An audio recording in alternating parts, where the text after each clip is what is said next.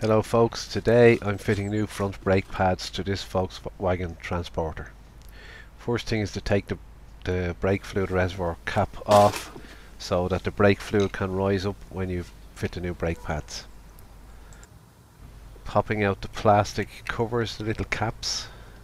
In fact, there's one missing on this particular van. Removing the two caliper pins with a 7mm Allen key.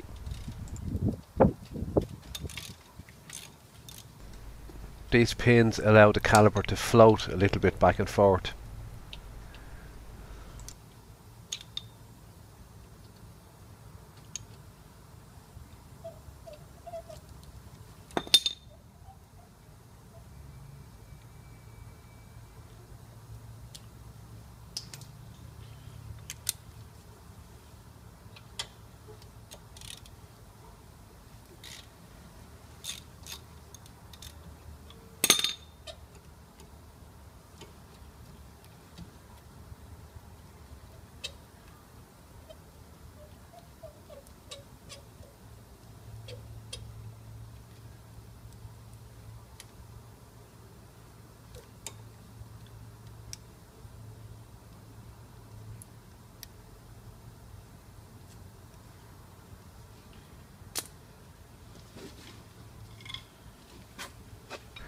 Here I'm levering the old pads and the caliper piston back into the caliper to make room for the new pads when the time comes.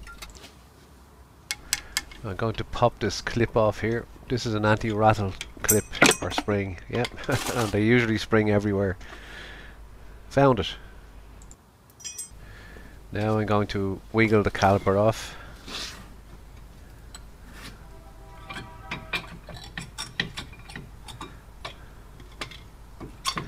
And I'll take the old pads out while I'm here. You can see the pad with the big spring on the back sits in the caliper piston. And here we'll have a look at one of the old pads and one of the new ones. You can see the difference in the material. Next I'm going to blow out the old brake dust.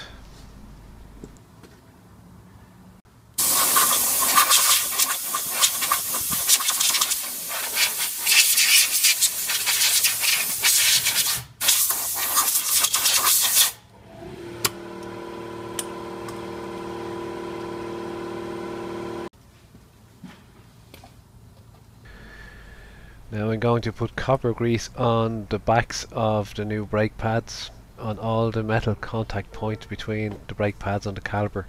And if you've watched my other videos on fitting brake pads, you'll see that I always use copper grease. It cuts down on squealing and squeaking and avoids customers coming back complaining after you've done brake pads.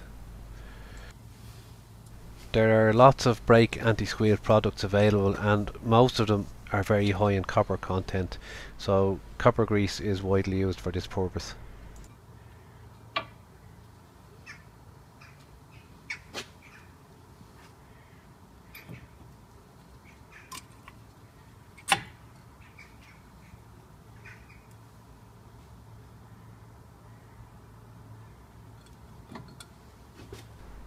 With the new pads in, I'm just wiggling the caliper back into place.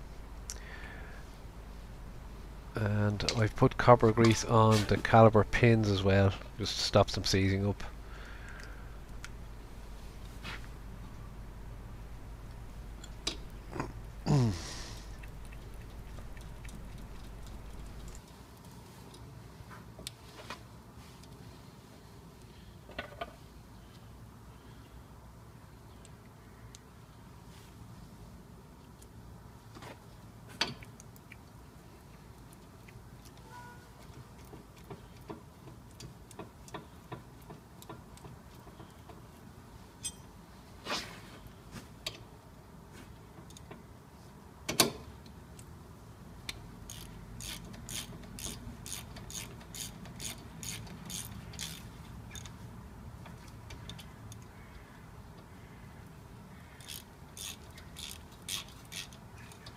At this point I'm just going around to the driver's side of the van and I'm going to pump the brake pedal just to bed bed the pads in onto the discs.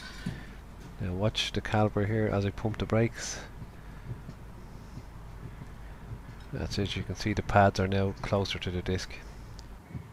When you've put the brake pads on both front wheels and the wheels back on, make sure you pump the pedal again a few times before you drive away.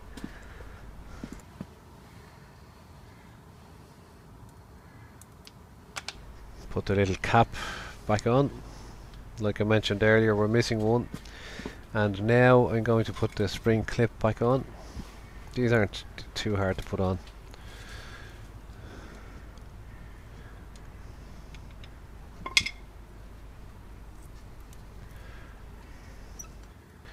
Once I've got the brake pads on both front wheels replaced, all I need to do now is check the brake fluid reservoir.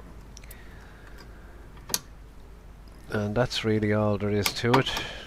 If you have any questions, please post them on our forum at DIYcarguide.com. Thanks very much for watching.